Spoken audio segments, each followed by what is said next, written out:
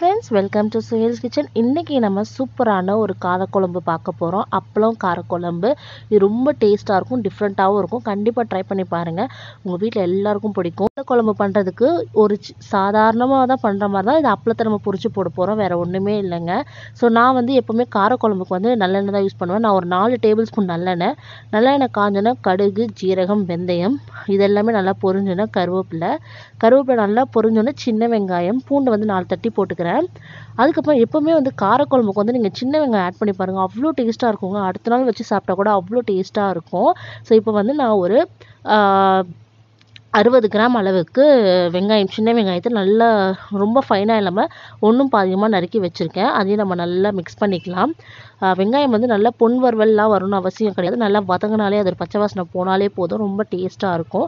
இப்போ ஒரு 1.5 தக்காளியை நல்லா பொடியாக நறுக்கி வச்சுருக்கோம். அதையும் நம்ம நல்லா வதக்கிக்கலாம். சிம்பிள் ப்ராசஸ் தாங்க. வெங்காயம் தக்காளி இருந்தாலே போதும். அப்பளம் எப்போவுமே நம்ம வீட்டில் எல்லாத்துலேயுமே இருக்கும். ஸோ இப்போ பாருங்கள், வெங்காயம் தக்காளி இது பண்ணி நல்லா எண்ணெய் பிரிஞ்சு வந்துச்சு. இந்த டைமில் 4 டேபிள் ஸ்பூன் அளவுக்கு குழம்பு மிளகாய் தூள் இல்லை அப்படின்னா பிரச்சனையே இல்லைங்க. தனி மிளகாய் தூள் வச்சுருப்பீங்களா, அப்புறம் தனியா தூள் இருக்கும்ல, அது 1 டீஸ்பூன் போட்டுக்கோங்க.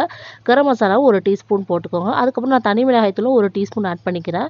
ஸோ மிளகாய் தூள்னா நீங்கள் இந்த மாதிரி ஆட் பண்ணிக்கலாம். அதுக்கப்புறமா உப்பு எல்லாத்தையும் போட்டு நல்லா மிக்ஸ் பண்ணிக்கலாம், இந்த மசாலாவோட பச்சை வாசனை போகிற வரைக்கும் நல்லா மிக்ஸ் பண்ணிவிட்டு இப்போ வந்து நான் ஒரு எலுமிச்சை சைஸ் அளவுக்கு புளியை கரைச்சி வச்சுருக்கேன். நம்ம அதையும் ஆட் பண்ணிடலாங்க. இப்போ புளியும் ஆட் பண்ணிடலாம். நல்லா கரைச்சி வச்ச புளியை ஆட் பண்ணிடலாம். ஆட் பண்ணிவிட்டு ஒரு 10லேருந்து 15 நிமிஷம் வரைக்கும் இந்த புளி வந்து நல்லா கொதிக்கட்டுங்க. நம்ம ஒரு லிட்டு போட்டு நல்லா மூடி வச்சிடலாம். இப்போ பாருங்கள், 10லேருந்து 15 நிமிஷம் நல்லா மலைன்னு கொதிக்குது. ஸோ நான் எண்ணெயே நல்லா திரிஞ்சு நல்லெண்ணெய் வாசனை அப்படி அடிக்குதுங்க. இந்த டைமில் நல்ல ஒரு கலக்கிட்டு நான் வந்து இன்றைக்கி ஒரு 4 அப்பளத்துக்கிட்ட சாதா பாப்புலர் அப்பளம், நீங்கள் உங்கள் வீட்டில் என்ன வத்தல் வச்சுருக்கீங்களோ அந்த வத்தல் கூட நீங்கள் ஆட் பண்ணலாம். அதுவும் ரொம்ப டேஸ்ட்டாக இருக்கும். இது கூட வந்து பாருங்கள், நான் சாதாரண பாப்புலர் அப்பளம் தான் நான் எடுத்திருக்கேன். அதை வந்து நம்ம நல்லா இது மாதிரி உடச்சி போட்டுடலாம். ஸோ இந்த காரக்குழம்புக்கு வந்து நீங்கள் வந்து காய் ஏதாவது வச்சு சாப்பிட்டீங்கன்னா அவ்வளோ டேஸ்ட்டாக இருக்கும். இல்லை கூட்டு அந்த மாதிரி பொரியல் ஏதாவது வச்சு சாப்பிட்டா கூட செம்ம டேஸ்ட்டாக இருக்கும்.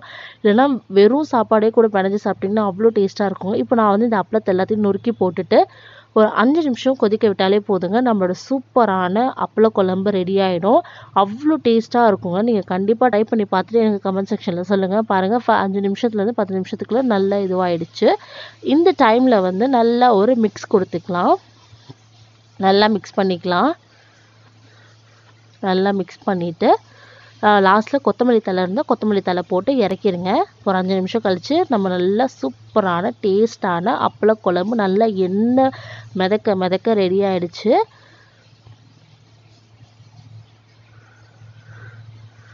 வீடியோ எப்பவும் போல் பிடிச்சிருந்துச்சுன்னா மறக்காமல் லைக் பண்ணுங்கள். உங்கள் ஃப்ரெண்ட்ஸ் அண்ட் ஃபேமிலிக்கு ஷேர் பண்ணிவிட்டு மறக்காமல் சுஹேல்ஸ் கிச்சனை சப்ஸ்கிரைப் பண்ணிவிட்டு பக்கத்தில் இருக்க பெல் ஐக்கனை மறக்காமல் கிளிக் பண்ணி வச்சுக்கோங்க. அப்போ தான் நான் போடுற வீடியோஸில் மறக்காமல் உங்கள் நோட்டிஃபிகேஷன்